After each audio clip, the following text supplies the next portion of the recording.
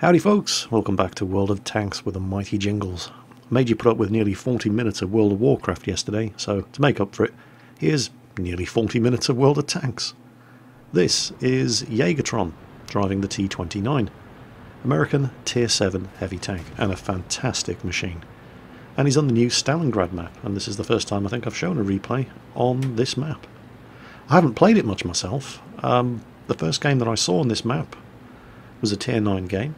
I was in a Tier 9 Centurion Mark 7, along with Quickie Baby, also in a Centurion, and we got our arses handed to us by an Object 704 driver, so yeah, that wasn't very good. Since then, I've only seen this map come up in the rotation once, so I am definitely not an expert on where to go and what to do in whichever tank you're driving and you end up on Stalingrad.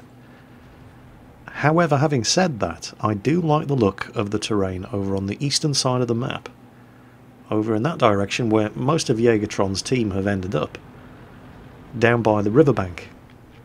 And when Jaegertron gets over there, you'll see exactly why I mean that. Particularly if you're in the kind of tank, like the T-29, that loves to go hull down. I do like the T-29. In fact, I don't think there are many people out there who have a T-29 and don't like it. It is an incredibly good tank. I only spotted the Cromwell, and judging by the way the Cromwell lurched to a halt and started scrambling to get in around the corner of a building, looks like the Cromwell spotted him as well. Or possibly he's manoeuvring to get out of the way of the Chaffee. Either way, he just took a big old hit. And with the Cromwell backing off, it's safe for Jaegertron to continue down this road. Stalingrad's a funny old map. There's a mix of... There's lots and lots of cover and concealment, but there's lots and lots of open space as well. So it's got that mix of ground that there really is a little something for everybody here. It's technically a city map, but it's not like Himmelsdorf.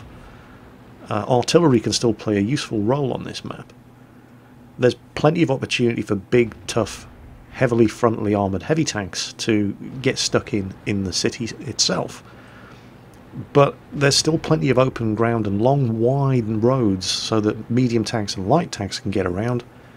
And then there's ground like over here on the coastal side, listen to me, so by the riverside, where tanks that like to go hull down can fight it out. I do think it's a very, very well designed map. I just haven't quite figured out all the different locations yet. And of course, while I've been rambling on about the map, half of Jaegertron's team is dead, and they've only killed one enemy tank. Yep, it's one of those teams. The immediate situation around Jaegertron isn't actually that bad. He's got some good tank destroyers behind him. He's just killed a Bert. There was no need for that, was there? He wasn't hurting anybody. Anyway. As long as the tank destroyers behind him don't do anything stupid, he can stay hull down here. And now he's just killed a Tog. I could really go off this Jaegertron guy. there was no need for that. Well, and of course, as soon as I say as long as the tank destroyers behind him don't do anything stupid, and then the T-25-2 goes ahead and suicides. And they've killed the Chaffee as well. And the inevitable death of the T-25-2 after just YOLOing forward right into the teeth of the enemy. But the Su-152 behind him is pretty good.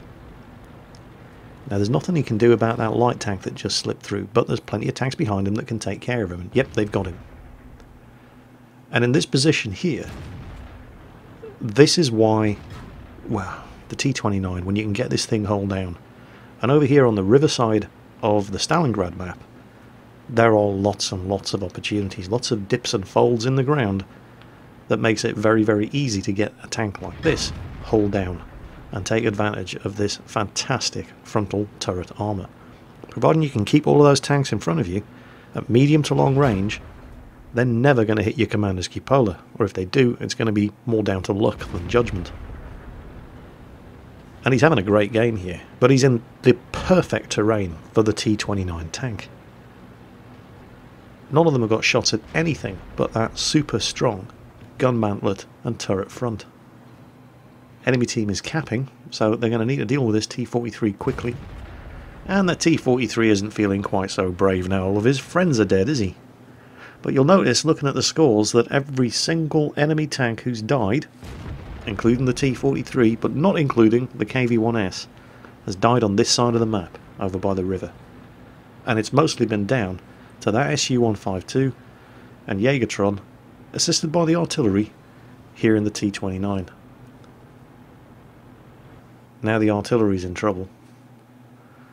And so's that AT-7. Well, the artillery's gone, and the AT-7's in deep trouble. He hung back a little bit too much, he's just a little bit too slow, and there is not a massive amount that Jägertron can do to help him. And what's happening right now is, well, the enemy team are shouting, "No cap, kill all," aren't they? And that is a very, very, very unfortunate position for that Su-122-44 to be in. Managed to get himself stuck with the top of his hull, where he has no armour at all, showing to Jägertron's 105mm gun. And that was one of the easiest kills I have ever seen. Enemy T-29, oh, Su-152 takes him out. Useful kill, gets a little hung up on the terrain there, struggling to point the gun at the target, costs him a shot at the BDR. And it's not looking quite so desperate anymore, is it? At least 3 of the 5 enemy tanks still in play are right in front of them. The BDR, the T-29 and the IS. Who's going to be the first one to stick their nose out? There's the BDR. Doesn't have a shot at him, but they don't have a shot at him either. There's the T-29. T-29's got a lot of health, but seriously? And the Su-152 hits him as well. Drives around a corner, sideways on. Has clearly never heard of angling his armour. Watch this IS. Well, he tried to outflank. Unfortunately, he's just been pummeled in the side by the Su-152. All he can shoot at is Jägertron's turret front. And I think he's just realised that, actually, no, this wasn't such a good idea after all, but get a load of this. He backs up. Jägertron hits him again. He backs up, fires on the move. He's never going to hit anything doing that. He's out of the way of the Su-152, but he manages to park his tank up at such an angle on that rubble that he makes his armour completely useless. And that's another kill for Jägertron. Unfortunately, despite some fantastic support work from the Su-152, he's now completely alone. He's the last tank left alive on his team. It's 1 against 4. And there's the Chaffee, that cheeky little bugger. Very brave move from the Chaffee. He's a one-shot kill. His turret top takes a hit from the BDR. And he's getting a little flustered here. Who's he going to shoot at? Well, oh, he missed. That would have been... He's missed the Chaffee. The BDR can't really see anything of his tank other than the very top of his turret here. So he's focusing down the Chaffee. No idea where the enemy T-29's gone. We haven't seen him in about 2 minutes. He's just been killing tanks left, right and centre. And there goes the Chaffee, which frees up his flank and allows him to concentrate on the BDR. With no sign of the T-29. Where the hell is it? It does not have a lot of health left.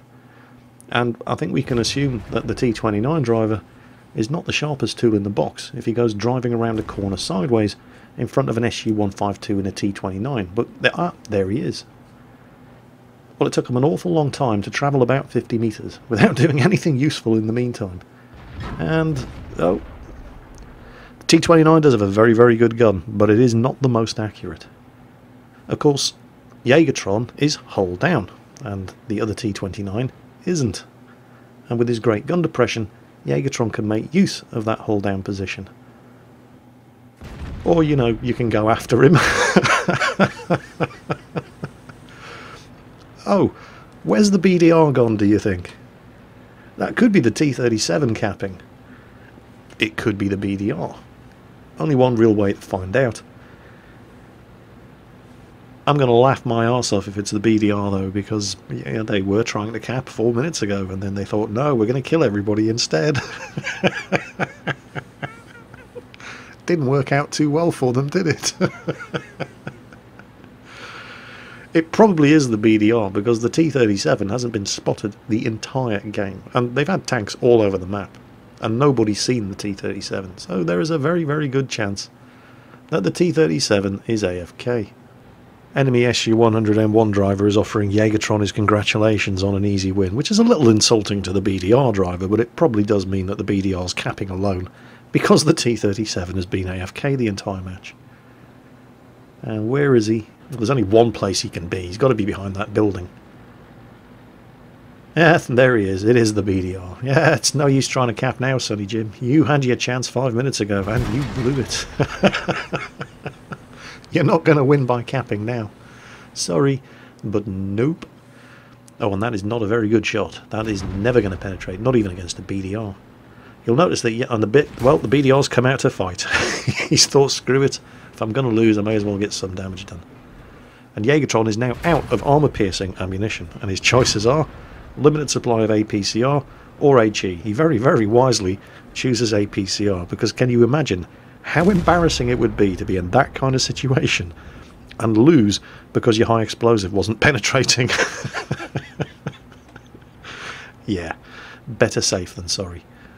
And in chat there, the SU-100M1 player on the enemy team is telling Jägertron where to find the T-37, which is technically a reportable offence and can get your account banned or suspended. But he's not really giving away the location of his teammates, because that's what the offence is. The teammate is somebody who actually plays on your team. The T-37 hasn't. He's still sitting in the cap circle. He's been AFK the entire game. So while Jägertron is cruising down towards the enemy cap circle, we'll just pull the camera back so you can have a wide-angle view at this fantastically good-looking new map that Wargaming have introduced in patch 9.4. Look at that. It is astonishingly pretty. Don't often really get the chance, and it looks like Jägertron was busy admiring the view as well, piled right into the wreckage of that Cromwell. But you don't often get the chance to just stop and admire the view when you're playing World of Tanks, and it really is an incredibly pretty and good-looking game. However, the drama is not over yet. Look at how much ammunition Jägertron has left. He only has 2 rounds of high explosive ammunition left. And you can certainly kill a light tank like the T-37 with 2 rounds of high explosive, providing your first shot doesn't go into his tracks and explode almost harmlessly, doing minimal splash damage to the hull of the tank on the other side. So now he's only got 1 shot left. He's going to have to start doing some ramming damage in order to win this game. And the tragedy is, if that arsehole in the T-37 had actually been playing the game, he would have won. This would have been a loss for Jägertron.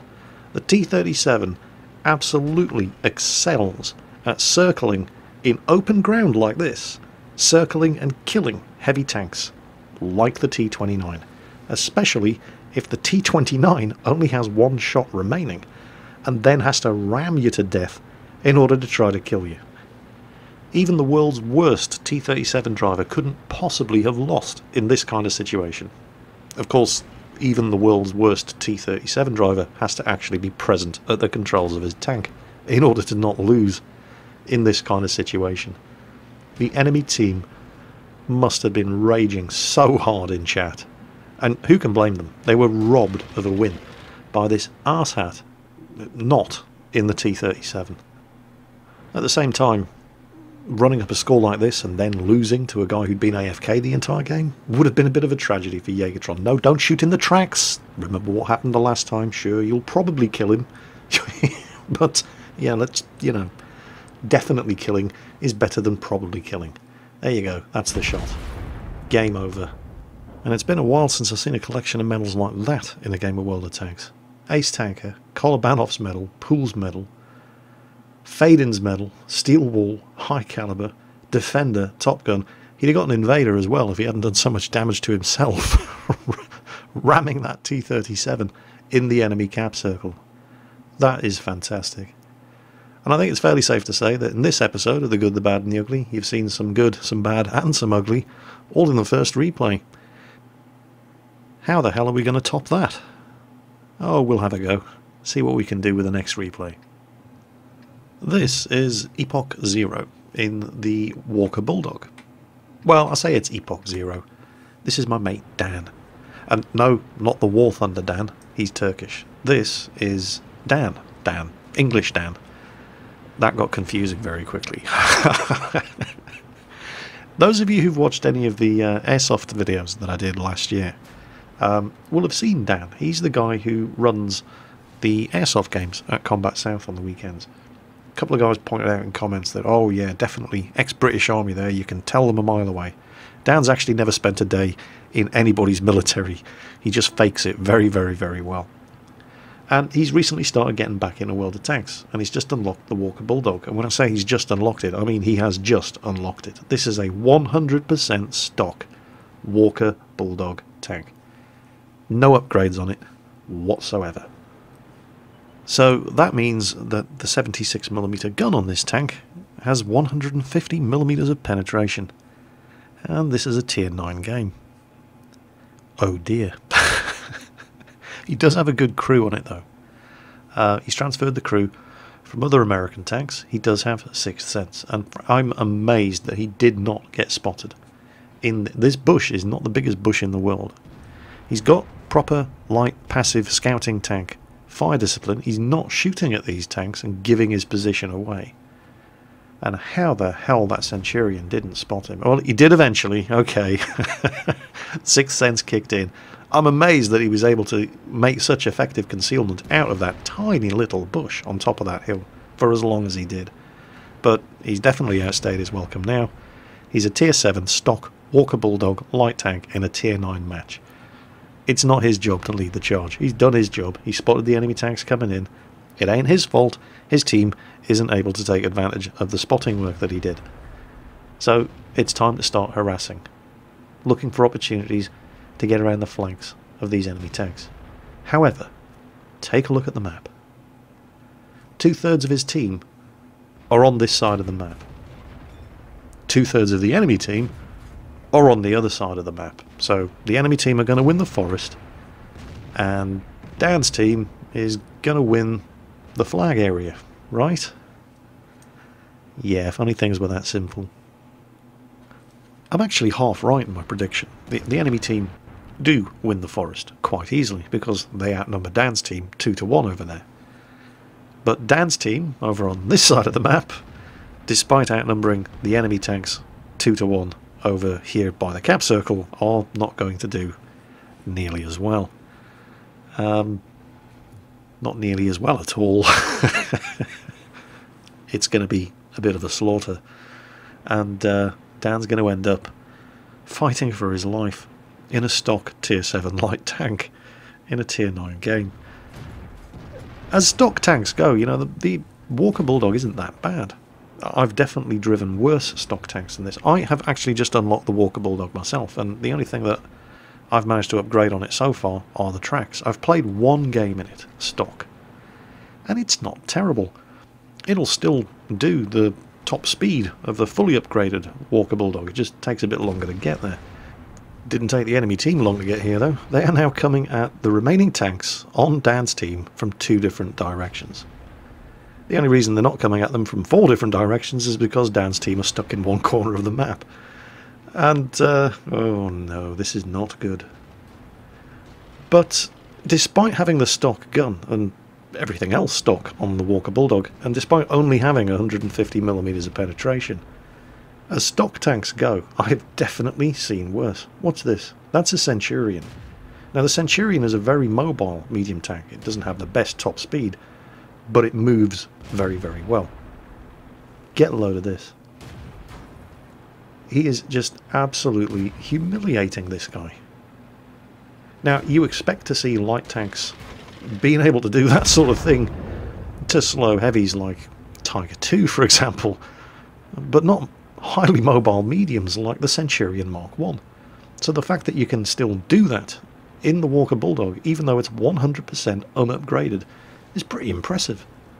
And well done to Dan for spotting the opportunity and taking advantage of it. He had a very, very limited window of opportunity in which it was safe to get over there, circle and kill that Centurion, and then get the hell out of there before his backup arrived. And that's exactly where light tanks like this excel, spotting the opportunities to jump on top of tanks that have been isolated from the rest of their team and just punish them before any kind of support arrives. You tend to get more of those opportunities in the latter stages of a game, than you do in the beginning and the middle stages. But if you spot the opportunity and you're quick about it, you can get results like that.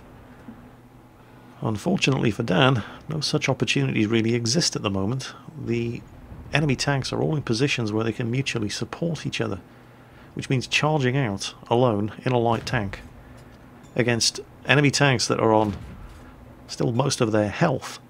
It takes time when you're firing a 76mm gun to kill off a tank like a Lerva or a Jagdtiger when you're doing this amount of damage per shot. And he's burning through his APCR ammunition here at a frightening rate. It doesn't do a lot of damage, and it's not actually terribly accurate, but it has a ferocious rate of fire.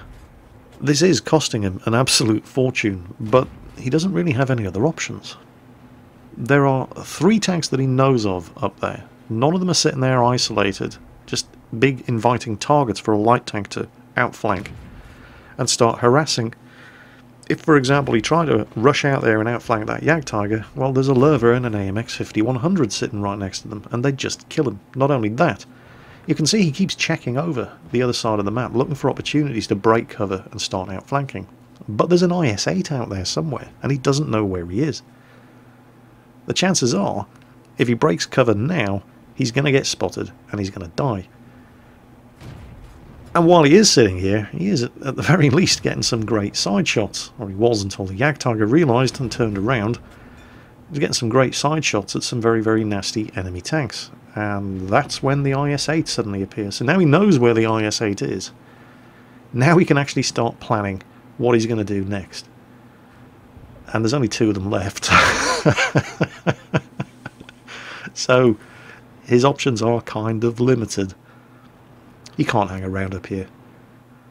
That guy up front is a one-shot kill, and there's an AMX 5100, a Lerva, a Jagdtiger, and an IS-8 closing in on him. And he's been spotted. This is the risk that you take as soon as you break cover, but he still gets some shots in on the Jagdtiger.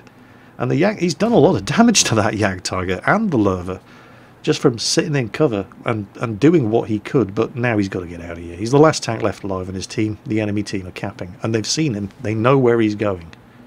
And there are tanks on the enemy team that, while they can't match his top speed, there's only a limited amount of space for him to run and hide in, and they can close him down and catch him and just shepherd him into one corner of the map. They've spotted him again.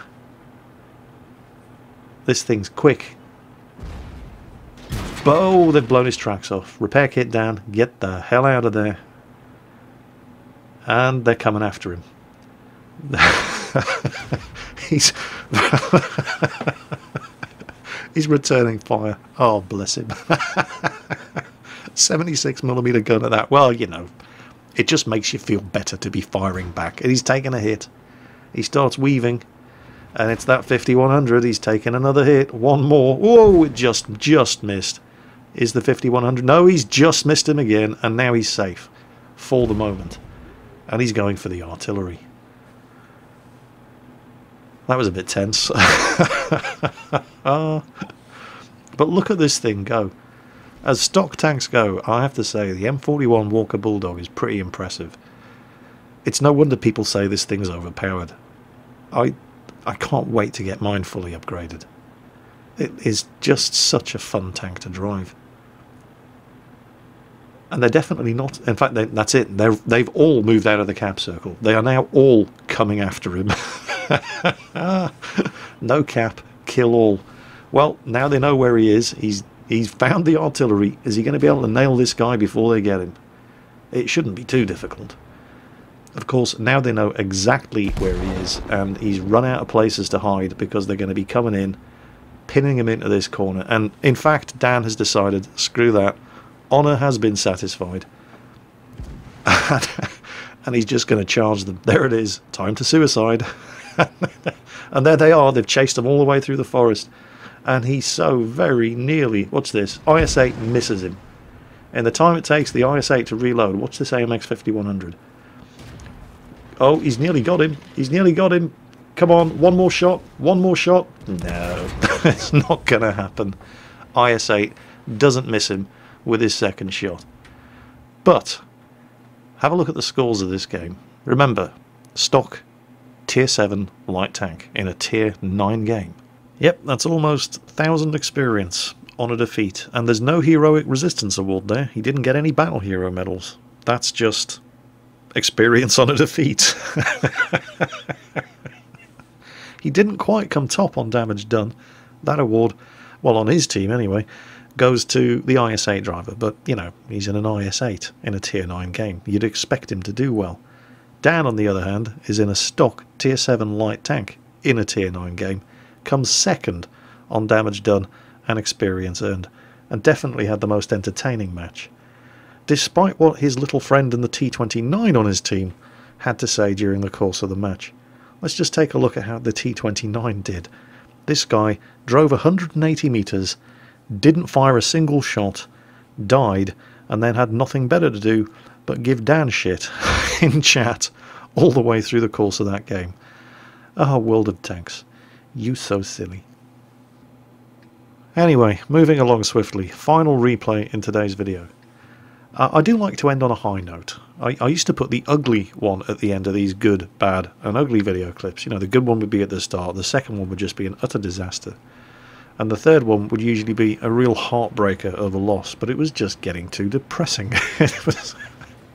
People were coming to the end of the video and they were like, oh, I was going to go out for a meal tonight, but now I just don't want to. You know? So we're going to have the good one at the end. And this is a good one. And I do like to see light tank drivers doing well. Particularly when it's a light tank that, well, this is Jianzhou, who I'm probably mispronouncing, but if I am, I apologise. And he is in the WZ-132. It's the Chinese Tier 8 light tank. And with the introduction of the other new light tanks in patch 9.3, a lot of people, myself included, were left wondering, well, what's the point of tanks like the WZ-132 anymore? You know, there's absolutely nothing special about this tank anymore, given the introduction of tanks like the T-49, the T-54 lightweight, and the RU-251 Sperrpanzer.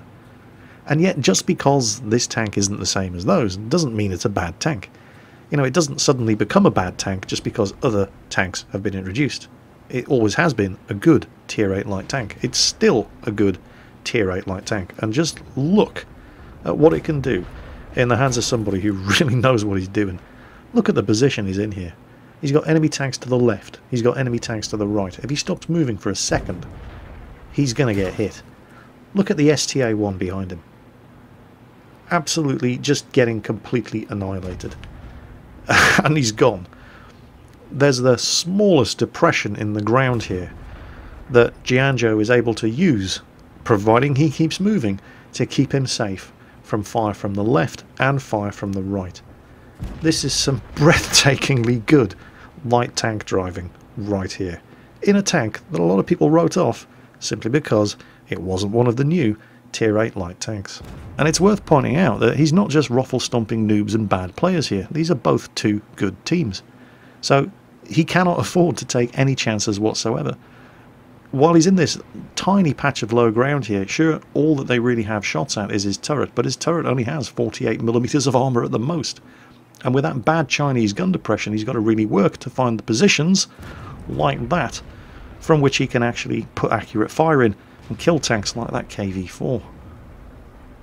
And speaking of the new Tier 8 light tanks, there's the German, the RU-251 Sperrpanzer, who's in a similar position to Jianzhou, but with one crucial difference. The RU-251 does not have fantastic gun elevation, and with the arse of his tank pointed up in the air like that, it is very, very difficult for him to actually put shots in at Jianzhou, and he has problems of his own, and he's just been taken out, and not before time too, because now there's another threat.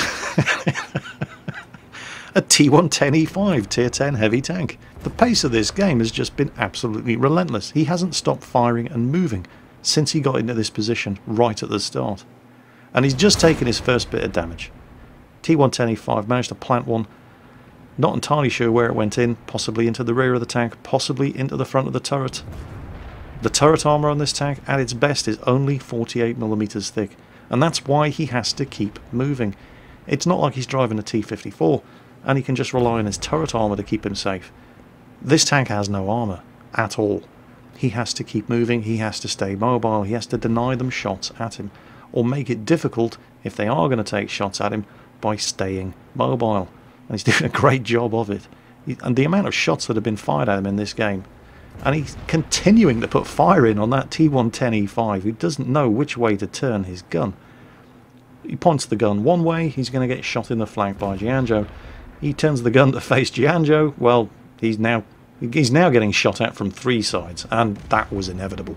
Right, nice job, now you can take a break. Except, no you can't, because now there's a T-54 shooting at him from the other side. This has just been relentless. And watch this. I'm at a loss for words. The way he takes advantage of this tiny scrap of cover, and just watch what he does to this T-54. Pops in, he pops out, he takes the shots when he can. Never given that guy an opportunity to aim. And that's the trick. When you're driving a tank like this that has such bad armour, giving the enemy an opportunity to stop and aim at you is fatal.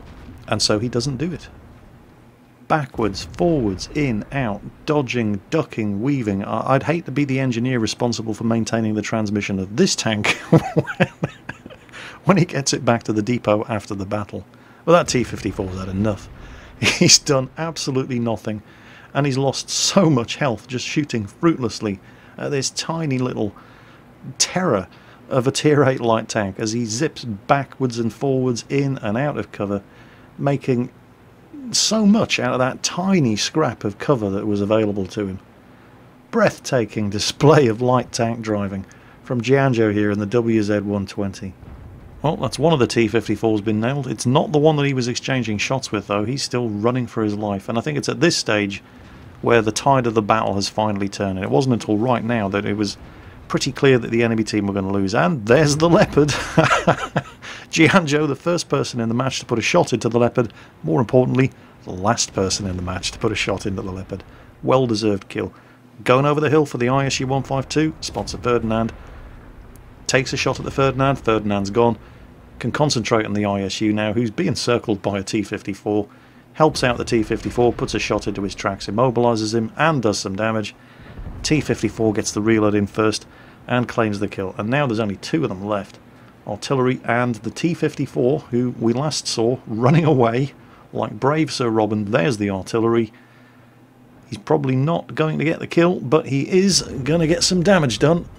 And now there's just the T-54 left, and that was one hell of a game. No idea where the T-54's gone.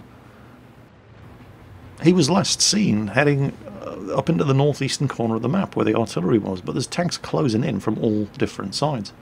And there he is. Oh, you sneaky little Russian. How the hell? Oh, he's taking a shot, and he's missed. Not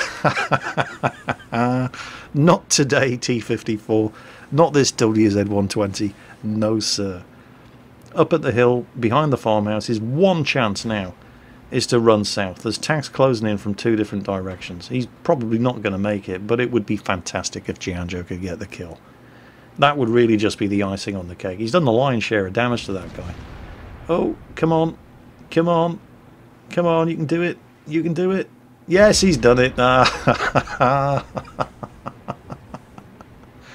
That was absolutely fantastic. Yeah, Tier 8 light tank, Tier 10 game, fighting against good players, 4,000 damage done, no problem. Gianjo, ladies and gentlemen, in the WZ-120, Tier 8 Chinese light tank. I did promise you we were going to end on a high, and I hope we delivered.